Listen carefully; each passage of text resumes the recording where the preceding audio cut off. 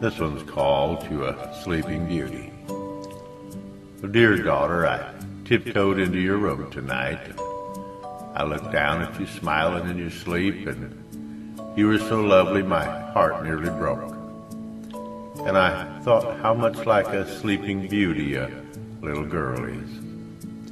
When I tuck you in at night, I never know how old you'll be when you wake.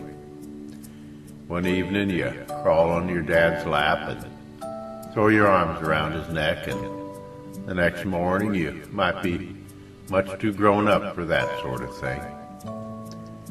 Well, you're so quickly approaching the awkward age, too young to drive the car and yet too old to be carried in the house, half asleep on Daddy's shoulder.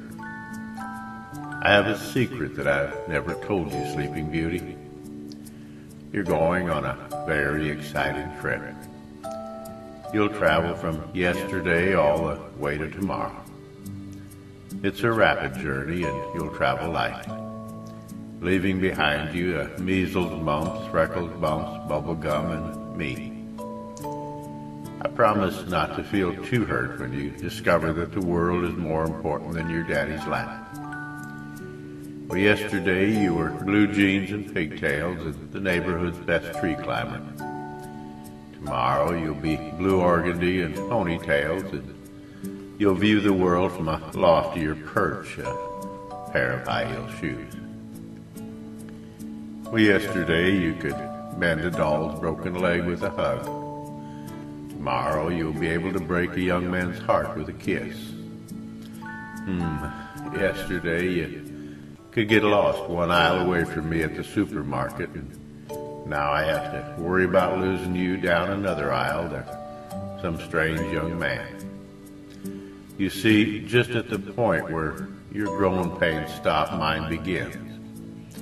Yesterday you were kind of a pain in the neck when you were around, and tomorrow you'll be an ache in my heart when you're not.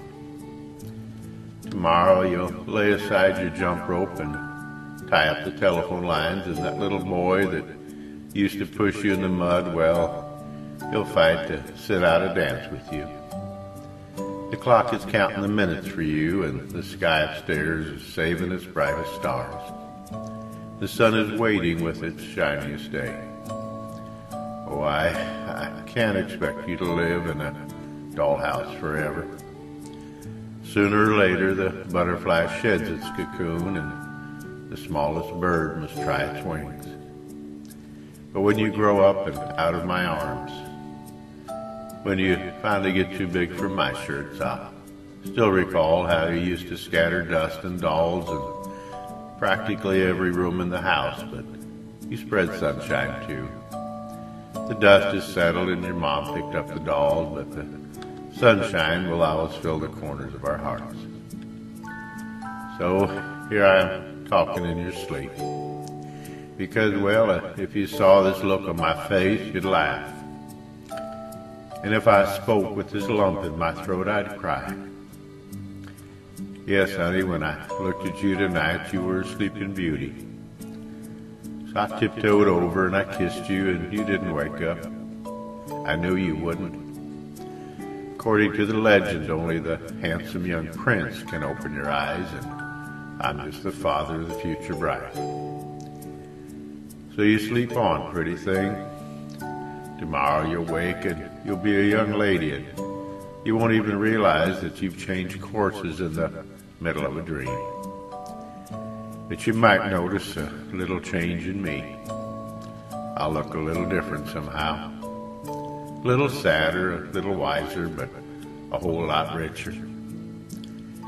Tonight I kissed a princess,